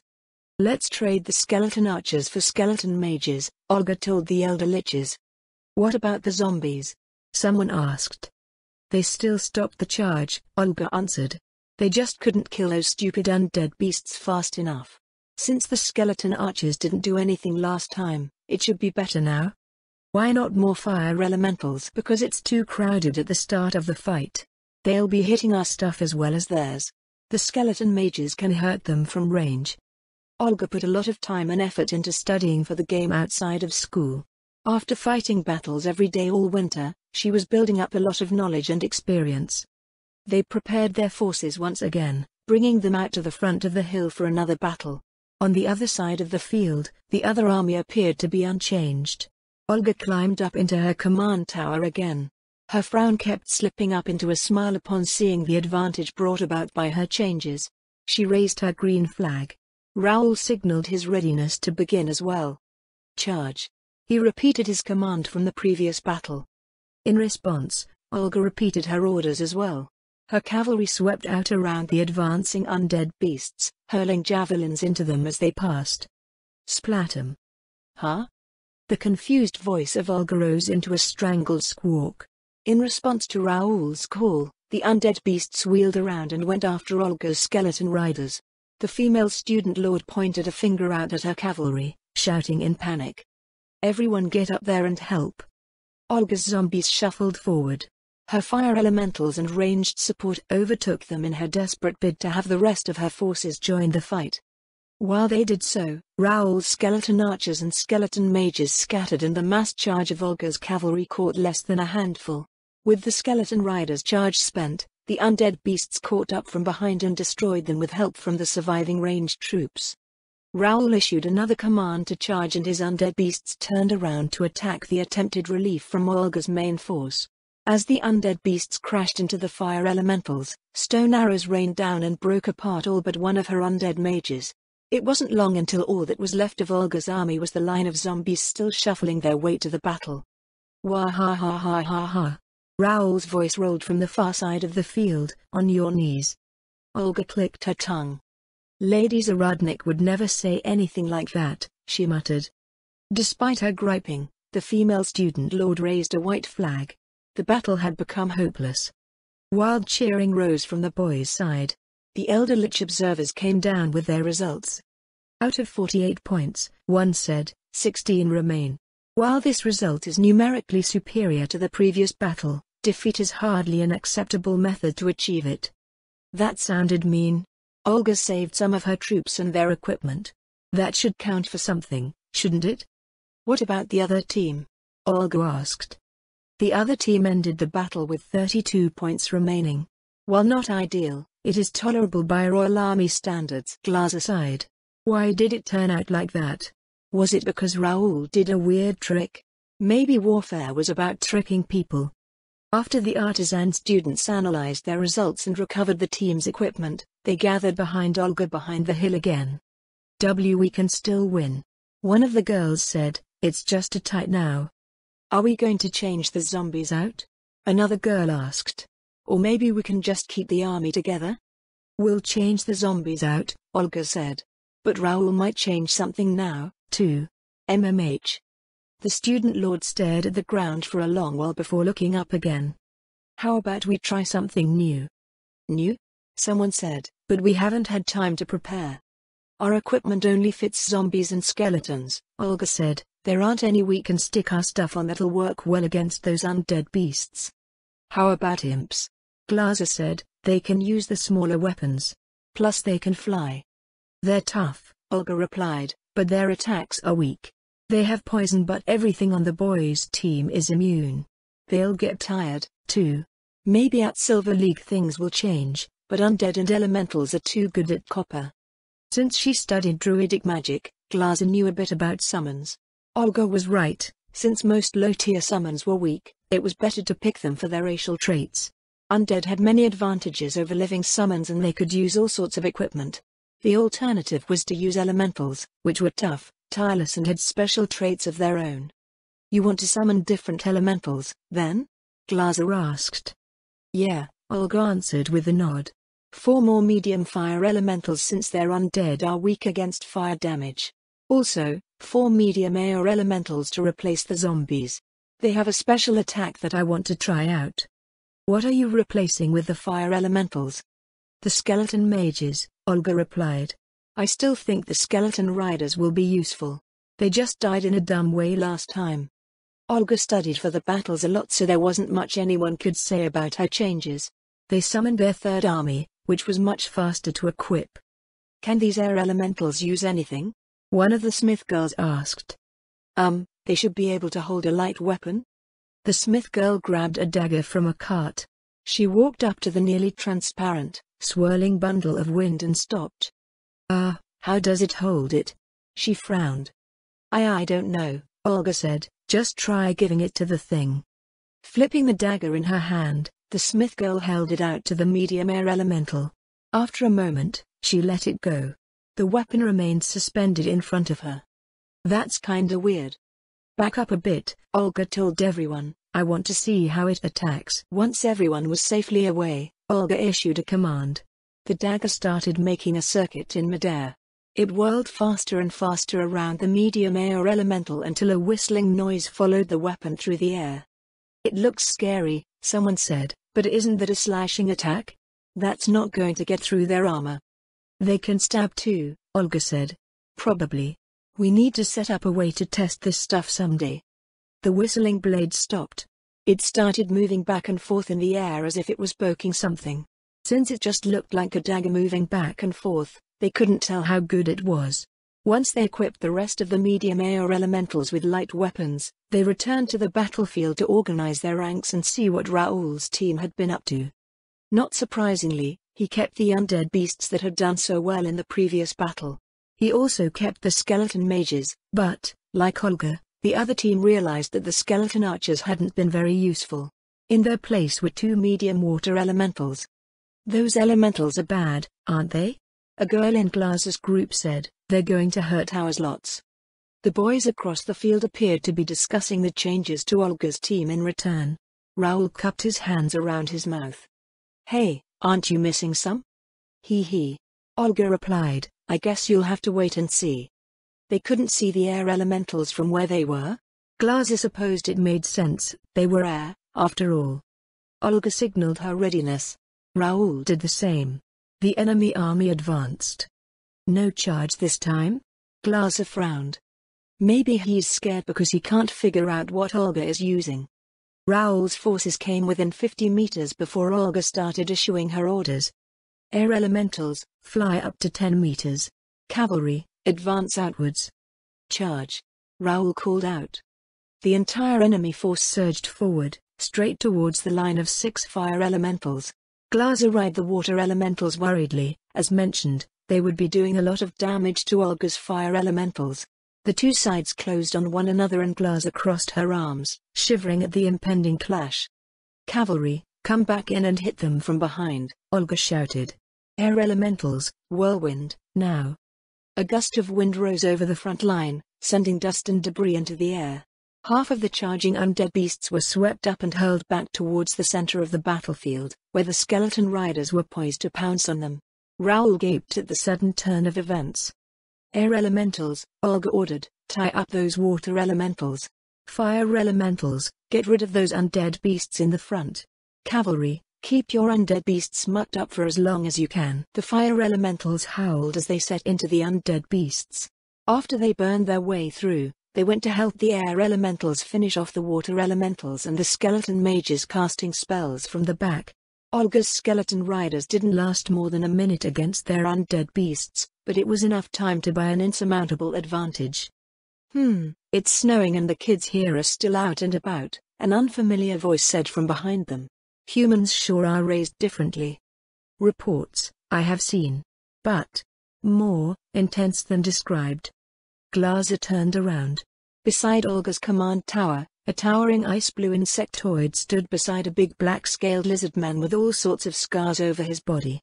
Several more insectoids were coming out of Glazer's tree along with a half-dozen additional lizardmen. Glazer frowned as they sorted themselves out. She didn't think she could ever get used to the fact that she was used as a transport corridor. Unexpectedly, Lord Mayor did not come out of the tree behind them. When the dust of the battle settled, the undead servitors came from around the field, ordering themselves into tidy ranks before offering a crisp salute. Glazer and her team watched from the sides. In the distance, Raoul and the boys came running towards them. Lord Cocytus, one of the elder Lich sergeants said, you honor us with your presence. So, the black-scaled lizardman said, who won? As one, the elder Liches turned their heads. Olga stepped forward, looking up with wide eyes before dipping into a curtsy. Olga Lysenko, she said. Are you Grand Marshal Cocytus? I am, the big blue bug nodded. Your victory, congratulations. Olga looked back up again, mouth working silently for a second before her hand came up in a salute. Yes, sir. Thank you, sir. Glazer jumped at Olga's sudden shout, but she couldn't blame her for doing so. Grand Marshal Cocytus was one of the great lords of the Sorceress Kingdom, in charge of all the armies. Even the warden deferred to him for some reason. Next to the Grand Marshal, the big lizardman rubbed his jaw as he gave Olga an appraising look. She doesn't look like a human lord, the lizardman said. Or does she? I guess she's a bit tall. How old are you, kiddo? I turned 13 last month, Mr. Lizardman. Oh, that means you become an adult next year, yeah? Do you have a nice boy lined up already? Despite all the different species living in the Sorceress Kingdom, sex appeared to be a topic appreciated by most. It didn't even work the same way for everyone, but each came away with associations and connotations that meant something to them. The kids around the hillside all gave the lizard man a weird look. Sometimes those associations didn't work out so well. "We're not adults until we're 20, Mr. Lizardman." "Is that so? But I thought, Gem, does a different species of human live here? Hob-humans? Wood-humans?" "Shaziryu. They are just humans. Religious customs. Different." "Oh." The Lizardman looked up at the snow coming down from the overcast skies. After a moment, he shivered from head to tail. "Anyhow, which way to the Lizardman villages? I'm about to freeze my scales off." "I'm going there soon." Glaza raised a hand. "I can show you the way." Grand Marshal Cocytus regarded her with his multi-eyed gaze. "You are, Glaza?" Glaza nodded. "I see. So, this is Mayor's." His grumbly voice trailed off into broken-up murmurs. Glaza wasn't sure what any of it meant. "Well, thank you for your kind offer, Miss Glaza," Shaziryu said. "Just lead the way when you're ready."